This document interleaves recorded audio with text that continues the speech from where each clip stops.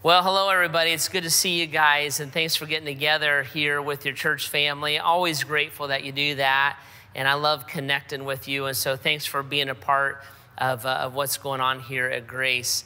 Last weekend, I kind of updated you a little bit and let you know that there's kind of two things happening at Grace simultaneously right now. We continue to connect and reach people through this online format. And excited to do that. Those of you who are newer and been joining us, and those of you who are kind of being consistent and joining us here, I'm so grateful. I'm so grateful that you're tied in and that you love what's going on here at Grace and you want to be a part of it. The other thing that's happening kind of simultaneously is that people are starting to come back to our live in-person ministries as well. And that number kind of gradually keeps increasing, which we're grateful for and excited about as well. We're going to stay in this kind of two-system format indefinitely. So what we're doing with you online and Discovery online and life groups online and discipleship groups online, that's going to be kind of a permanent part of our work here at Grace. And of course, we'll do the live setting as well. But in the live setting, what we've really found is we have a real need for more volunteers, and that's a good thing. Some of us are, as we come back, we need to fill in those spots where we can serve the folks who are coming in and out of the facilities live. So this is what I asked you last time we were together, and I want to ask you again this time. If you were serving in the past and COVID-19 kind of interrupted that, if you are able or willing to volunteer again, we really could use your help. And if you would be willing to contact your uplink, your pastor director that's above you, and let them know that they can put you back in the schedule and you'd be willing to help out, I'd be really, really grateful for that. It might be that you were serving in an area that's not going to reopen soon. The example I used was our parking lot ministries. If you were on that parking team, we're not going to refire that team anytime soon. And so if you were in an area like that, if you'd be willing to volunteer in a different area, if you would let us know that, or if you've never volunteered before, but you'd be willing to pitch in some different areas, we would really be grateful if we could talk to you because we really need the help. So for you guys, this is what I encourage you to do. Text keywords serve at Grace to 75787. Serve at Grace to 75787. And let us know your availability. We'll let you know kind of the opportunities that are in front of us, and we'll get that conversation rolling. And I'd be super grateful if you would take the time to do that. All right. Well, we started a new series last weekend called The Gospel. And in this series, what I said was, I really think if you're tuning in to this conversation and you're trying to get your head around Jesus and what following him is all about, what that looks like, kind of what the Christian life is all about, this series is going to help you a ton with that. If you are a Christ follower, this series is going to deepen that for you. Or if you grew up in church, sometimes that's a good thing and sometimes it's a bad thing. And you have some misconceptions or bad definitions about what the gospel is. This series is meant to help correct that. Now, I laid it out this way, just kind of a quick review as we talk about it, because it's so foundational what we're doing. I just said the gospel is this. Gospel is just a Greek word. It means good news or to announce good news. And in the Bible, that good news is all about Jesus and who he is and what he came to do and what he did and the relationship that he wants to have with us. And I said last week, if I was going to sum up the gospel in one of the most concise ways possible from the Bible, I would go to Romans chapter 5, verse 8. But God demonstrates his own love for us in this, that while we were still sinners, Christ died for us. The gospel is that God loves us. We know that because he demonstrated his love for us in that while we didn't care about God or why we were opposed to God or even why we didn't know about God, he still gave his son, Jesus Christ, to die for us. And God so loved the world that he gave his only son, Jesus, to die for us so that we could receive God's love and then be able to give that back. And so the gospel is not just a contractual thing where I say a certain prayer or I interact with God in a certain way and that kind of gets me into heaven, or I'm on the Jesus team as opposed to like a Muslim or a Buddhist or a Mormon or something like that, but I'm on the Christ team. It's not just a contractual thing where I do this and God does this. It's a relational thing. In fact, somebody asked Jesus kind of about that and said, what is it that you want from us? And Jesus answered in this way. He says, what God wants is for you to love the Lord your God with all of your heart, with all your soul, and with all of your mind. And so God looks and says, I don't just want your dutiful obligation. I don't want your legalism. I don't want your rule keeping. I don't even really want like your moral behavior. That's not the heart of it. What I want is I want you to know that I love you, and I want you to love me in return. And it's not a contractual relationship. It's a relational context that the gospel presents itself in, and it's what we want to respond to. So this is a big conversation. That's why we're hanging out in it for a few weeks. Encourage you, if you missed our last time together, maybe go back and watch that on any of our platforms, or at least listen to the podcast and kind of come up to speed on the conversation. This weekend, what I want to do is I want to compare and contrast the true gospel of Jesus kind of against religion, and the religion that has been presented in the name of Christ over all of time. And what is the difference between those two things, and how should we play out? I think one of the things that really confuses the gospel in our relationship with Christ is the presentation of the gospel as it's come through religious constructs. And many of us grew up in a religious construct. The United States is still a pretty religious culture. It's pretty normal that people would go to church or embrace a higher power or a spirituality of some kind. So we're a religious culture. And so most of us have either been connected to a church or a religion, or we would at least have concepts and preconceived ideas and opinions about religion. And so I want to talk about that because I think a lot of times the true gospel of Jesus, like the relational nature of Jesus, is confused in that because we talk about it in a religious construct instead of a relational construct. Now, let me kind of pause here for a second. I do not think that all religion is bad. I don't think that all organized religion is bad. I don't think it's all manipulative. I think there are many, many very well-intentioned people who function in a religious construct.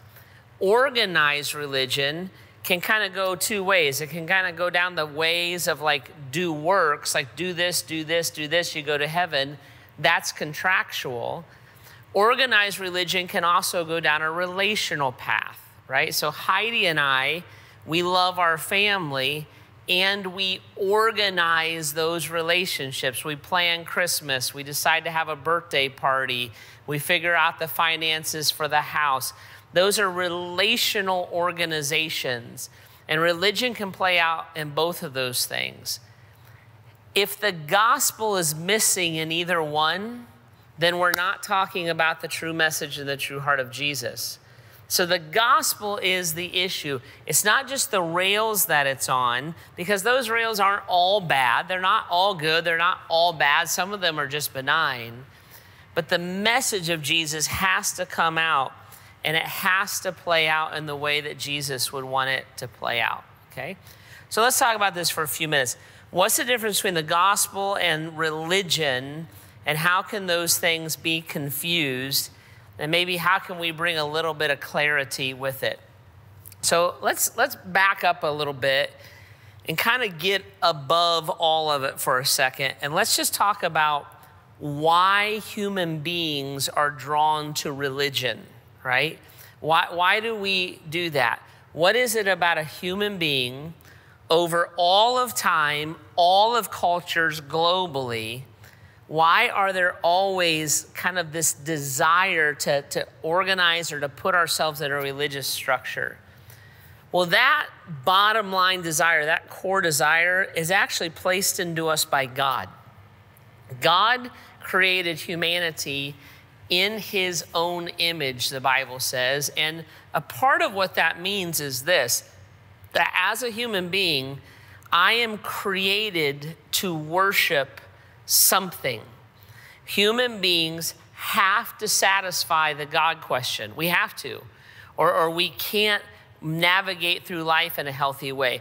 We might satisfy that God question by becoming an atheist, and so we push all kinds of arguments and constructs and energy into talking ourselves out of the fact that there's a God. We might satisfy that God question by becoming a member of a cult, where we go way into rules and way into legalism because we want to please or satisfy God.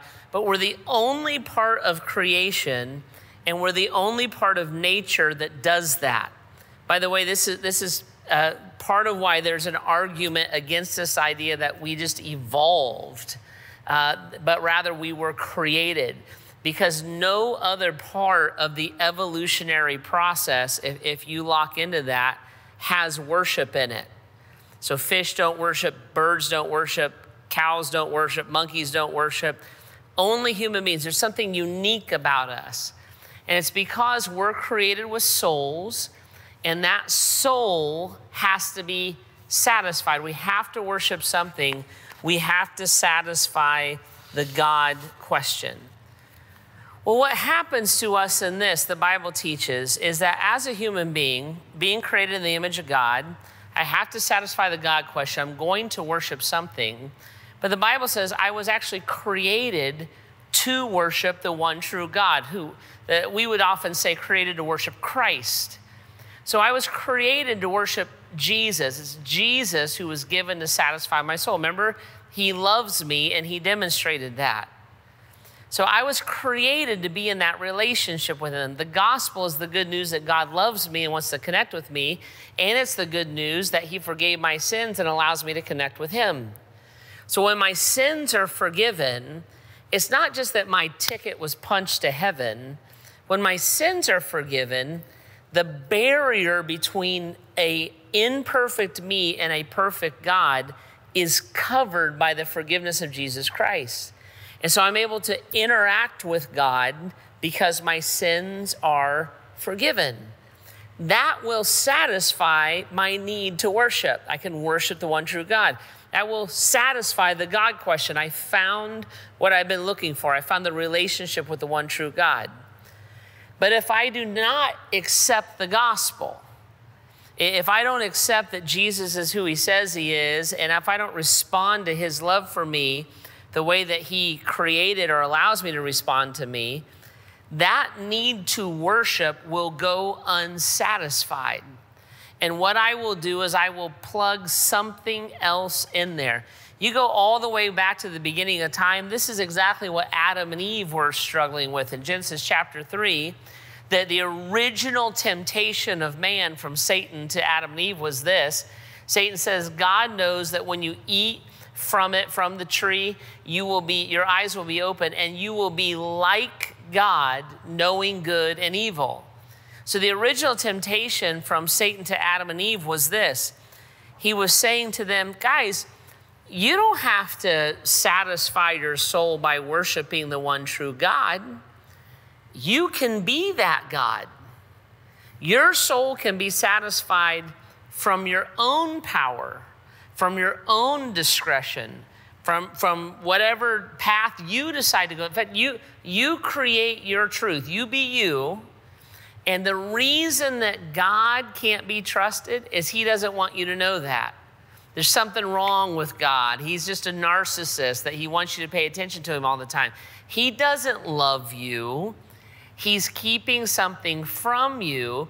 And if you yield to this temptation and you displace Christ or God out of that place of worship, then you will be just like him. And that's what Adam and Eve did. They yielded to that temptation. They ate of the tree. Verse 7, chapter 3, Genesis, when they did that, both of their eyes, the eyes of both of them were opened, and they realized that they were naked, the Bible says. The Bible says that when they displaced God from his place of worship, kind of being the one true God, when they did that, they realized that their life wasn't satisfied anymore, that their soul was unsettled, that they weren't at peace, that life didn't add up the way that it did when they were connected and pursuing God.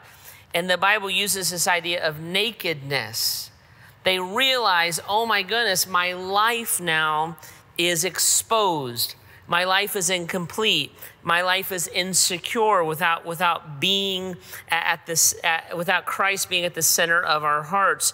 And for the first time ever in their life, they felt unworthy. They felt ashamed, and they felt unworthy of God's love and acceptance because they had altered their worship. They were created to know and be connected with God. He satisfied all of that. They decided, I don't want God to do that. I'm going to do that myself. And it left them in this vulnerable, exposed position. And the same thing is true of us. When we choose to place ourselves or anything in the place that Christ alone should be, in a different place, so that we're worshiping something else or someone else has our affection, has our heart, has our passion, has our time, has our energy. And we choose to put anything else in that primary place, that top shelf place than Christ, then we will go through the exact same thing that Adam and Eve did. We will feel exposed. We will feel incomplete. We will feel that we're insecure because we're not in the place we were created to be. And we'll feel shame and we'll feel unworthy of God's love and acceptance. Now, what we do when that happens is this. We have to satisfy that, right? We can't handle going through life like that because we were created to worship. And we were created to worship the one true God. If we're not going to worship him, then we have to have something. There's a void in our life that has to be filled with something. And the heart of false worship, or what the Bible calls idolatry, is me trying to fill the place that was created for God in my life with someone or something that is not Christ. And it will always leave me feeling unworthy or unconnected to the heart and the mind of God. So we will try to achieve that worthiness. We'll try to do it by things like achievement. You know, I'm going to make varsity. I'm going to be the best in sports. I'm going to be the best musician. I'm going to get straight A's. I'm going to be physically beautiful. I got to be beautiful. I got to be skinny, and I got to have lots and lots of work done. You know, I got to do all of that. I got to be successful. I got to make the most money and drive the most car. Because if Christ isn't there to satisfy me, I'm searching for satisfaction. I've got to fill this void that is left there because I decided to push Christ out. We'll do that by what we would call in our culture like goodness, right? So we'll do lots of charity work. We'll do lots of kindness. We'll do lots of service. Because if I can just prove that I'm a good person as opposed to a bad person, then I'll feel like that void is met. We'll do that. This is a big one right now in our culture. We'll do that through enlightenment. Like if I could just know more than you, or be more understanding maybe than you are, or my awareness is higher and my understanding is elevated and I am a very enlightened individual, see, I'll feel worthy, I'll feel secure, I'll feel good about myself if I think I can do that. Because if I'm not being given that worthiness by God, then I have to prove to myself and the people around me that I deserve it. I am worthy. See, I'm a great athlete. I am worthy of love and acceptance. See, I got straight A's. I'm worthy of love and acceptance. See, I'm the nicest person, the most generous person you ever met. I am worthy of love and acceptance because I understand and I empathize more than any other person does. And we'll spend our life doing that. We'll chase that our whole life because I need to prove to myself that I'm worthy and acceptable and I need of love, and I need you to say that to me, that I'm worthy and acceptable of love, because I have to satisfy that question. All right, ready? Ready? Here we go. Religion is just transferring our attempts to be worthy from secular efforts to spiritual efforts. That's all we're doing. I'm just taking the exact same mindset. I'm going to be rich, I'm going to be famous, I'm going to be beautiful, I'm going to be young forever, I'm going to be smart, I'm going to be enlightened. I'm taking those exact same efforts, and instead of pursuing them in like a secular way, a non-religious way, I'm just going to pursue them in a spiritual way, in a religious way, and I'm just transferring those efforts over. So instead of proving it to myself or proving it to you, I'm going to prove it to God. I'm going to prove to God. I'm going to achieve so much that God has to love and has to accept me. He has to deem me worthy. I'm going to go to church 4 times a week.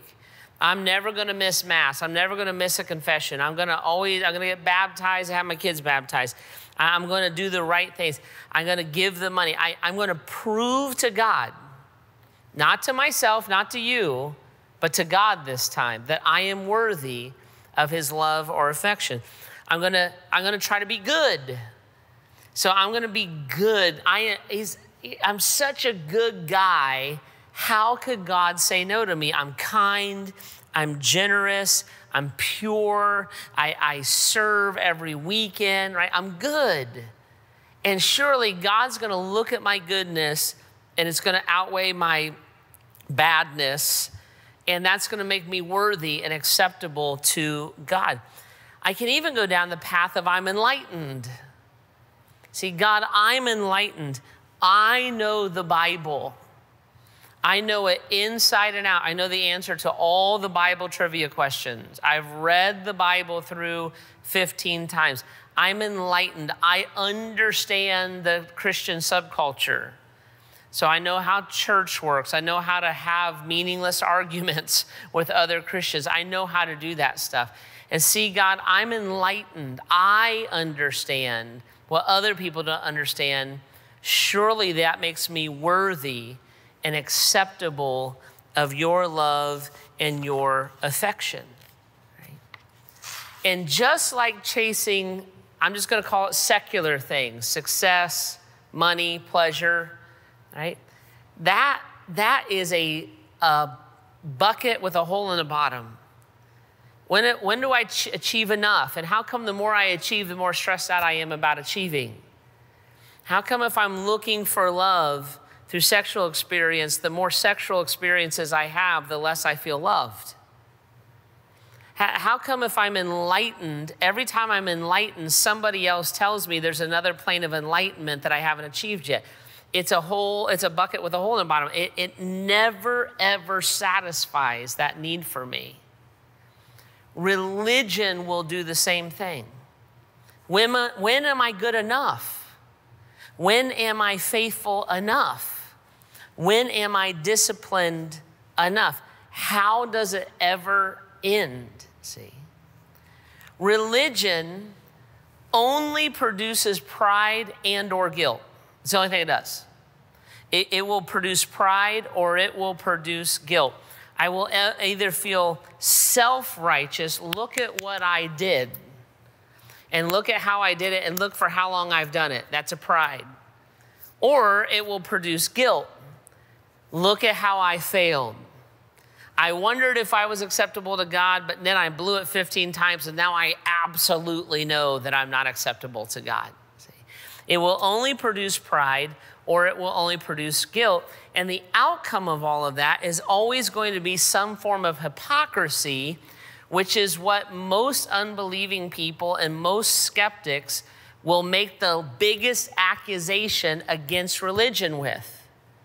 They'll say, well, you guys are a hypocrite because you're good at this, but you're not good at this. You're good at this, you're not good at the other thing. And it's a cycle that won't end. I thought of the Apostle Paul's writings here in 1 Corinthians chapter 6. This is one of my favorite passages in the Bible.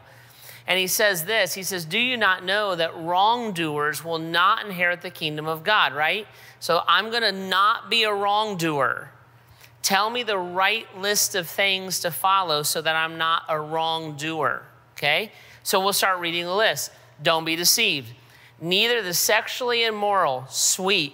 I haven't slept with anybody in several months now. That's not my wife or husband. And so I'm good there. I'm not a wrongdoer. Nor idolaters. Great. I don't worship like an idol. I don't worship the Buddha and put stuff in front of that statue. I don't do that.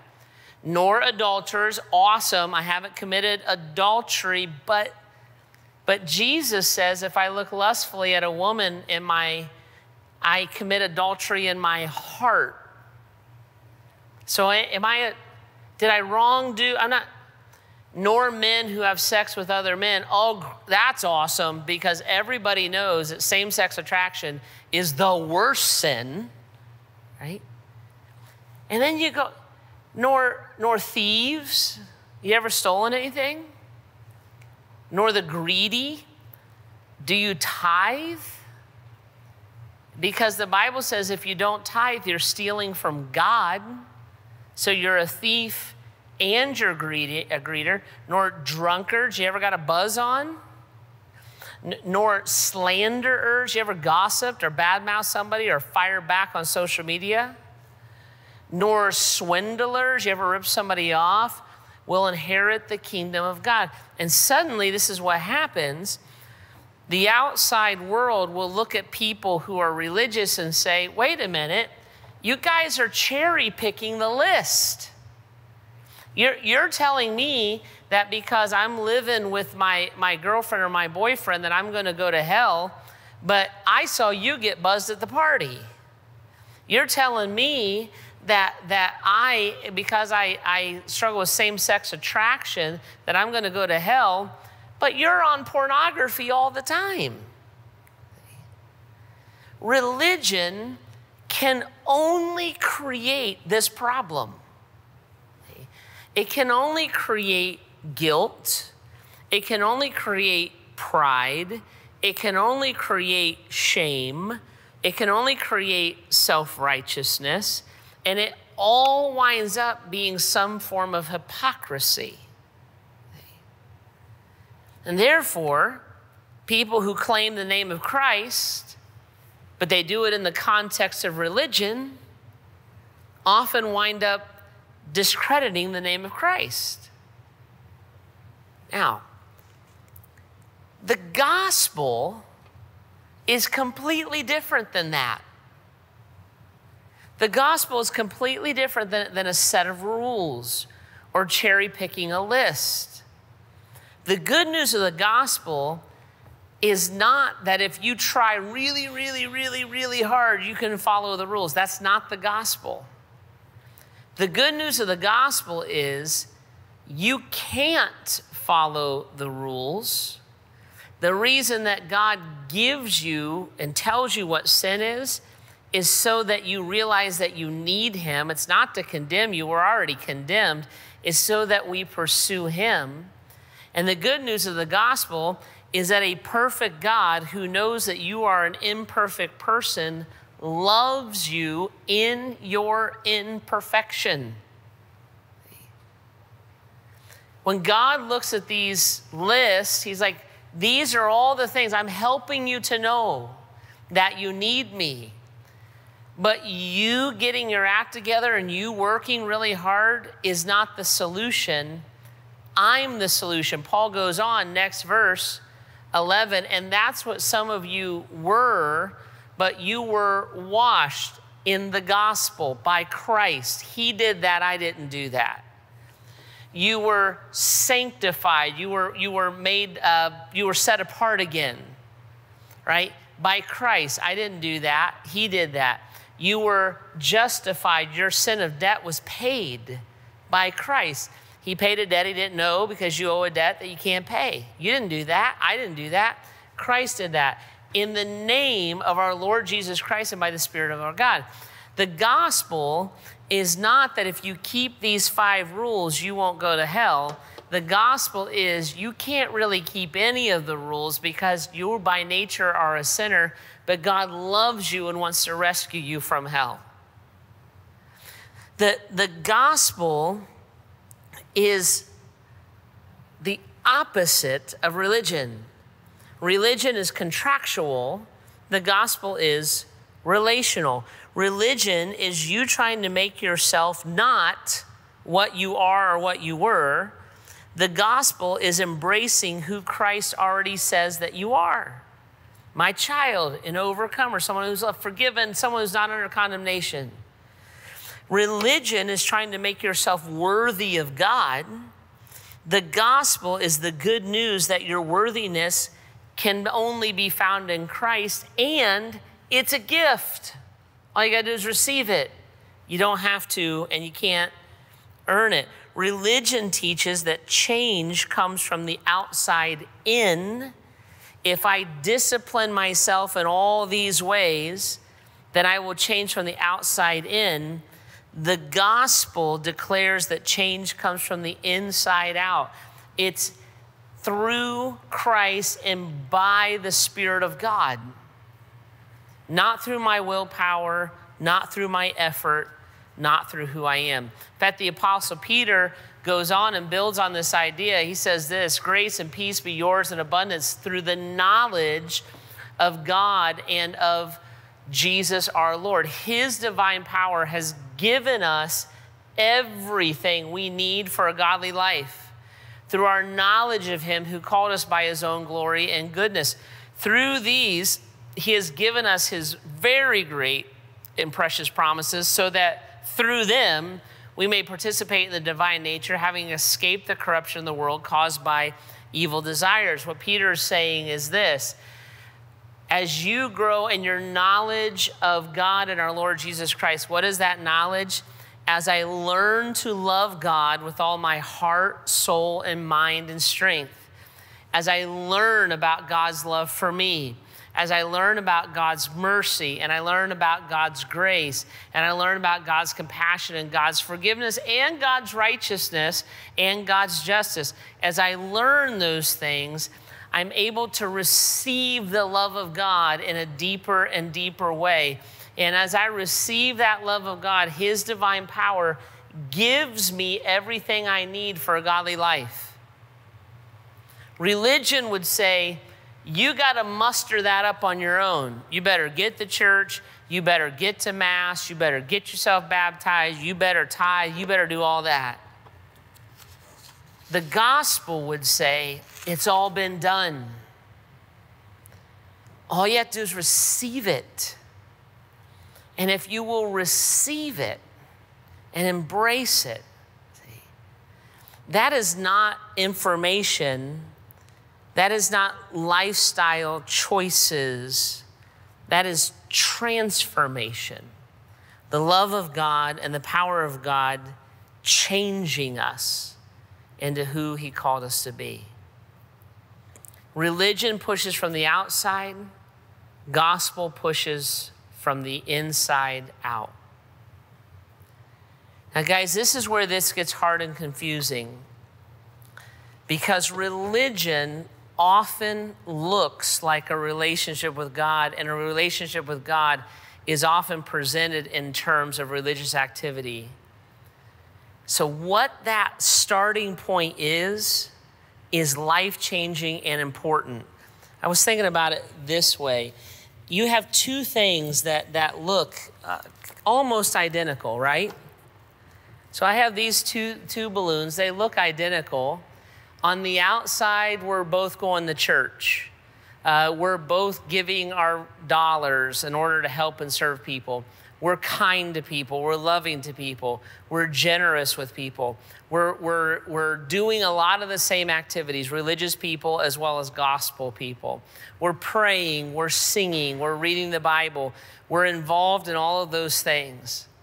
But one of these things is driven with a desire to make ourselves worthy of God. The other one of these things is driven with a knowledge that God has made us worthy. One is religion and one is gospel, and it all depends on what it is filled with. A true relationship with God is empowering.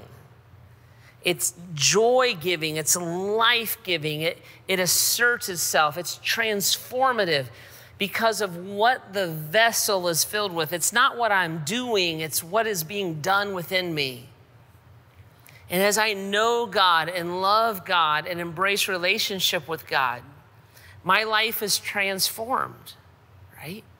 And it's changed, and it moves me, see? Doing good things does not produce love, but love always alters my behavior. It makes me into something new. And it's not a burden, and it's not crushing, and it doesn't wear me out. It becomes the thing that drives my life and the most valuable part of who I am. Religion is this. I got to go to church. Oh, I forgot. Anybody get the tithe check? Oh, we're going to serve this weekend? Oh, man, I looked at it. Oh, gosh, I don't know if I should have said that. Oh, man, And it will collapse upon itself every time. And the world around us knows this, and you know it. It fascinates me when we read passages like John chapter 10, verse 10, where Jesus says, I have come to give you life and give you life to the fullest. When we read that passage, we tend to only think about that in the context of heaven. I've come to save you and give you a great life after you die. That's how we think of it. And that's because we think of the gospel that way. The gospel gets me into heaven, and then I get that to pay off for a long, long time. But heaven is a continuation of the trajectory of my life on earth. Jesus is not saying, I'm going to save you and then get you to heaven, but you're just going to have to be miserable here. That's not what he's saying at all. He's saying, I've come to give you a relationship. And the relationship that we start here on earth is the same relationship that we're going to pursue for all of eternity. And that full life or abundant life isn't something in your future, it's something here and now. It's not the prosperity gospel nonsense where you get rich and famous and your hair grows back. It's not that nonsense. It's the meaningful things, just like a marriage, just like parenting, just like a friendship, where you would look and say there's ups and downs and there are ins and outs, but these are the richest part of who I am and the richest part of what I do. Jesus would say, I want that with you. I love you. I want you. What do I want from you? I want you to love me back. Are there organized parts of that relationship? Sure there are. We organize birthday parties in our home.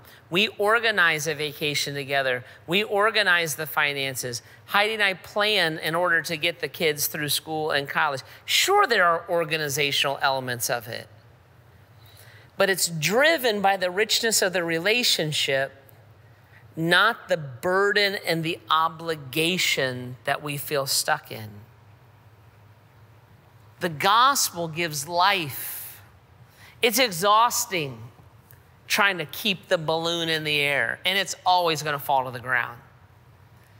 But the gospel stands on its own. It gives life.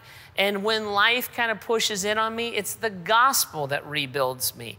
When life becomes heavy, it's the gospel that refreshes me. When life seems overwhelming, regardless of circumstances, it's the gospel that brings life back to that, see? And it's very, very different than a religion, and it's very, very central and critical in the point in our relationship with God. God cannot love you more, and he will not love you less. And so as we follow him and as we respond to him, it's out of his love for us, see? Not out of duty, not out of obligation, not out of fear of losing our place in heaven, but out of his love for us, that we love him back. It doesn't mean everything will be hunky-dory, but it means that we will be transformed. And the depth of our love with Christ will build a home together, a life together. And that will begin now and pursue through all of eternity. And the gospel is the invitation and the opportunity to create that relationship with God. The next weekend, I'm gonna teach you a prayer. And I'll lay the prayer out next weekend, and then we'll walk through it kind of piece by piece so we can really dig at it. But this is a prayer that if you will start to pray, I think it'll be transformational to you. It'll just put your head in the right spot, and it'll help your heart be in the right spot. And I'm excited to start walking you through that our next time together, all right? Would you pray with me now? Jesus, help us. Help us to recognize and receive your love, and help us to return that love back to you in deeper and deeper ways. The more we know you and the more we understand you, God, would you impact us in those ways? God, this simple little principle that it's not the outside in, it's the inside out. Would you somehow drill that home, embed that in us, Holy Spirit, so that we are certain and we understand that it's the pursuit of you that brings about the transformation of us. Do that now, even in these still moments, Jesus, in your name, amen.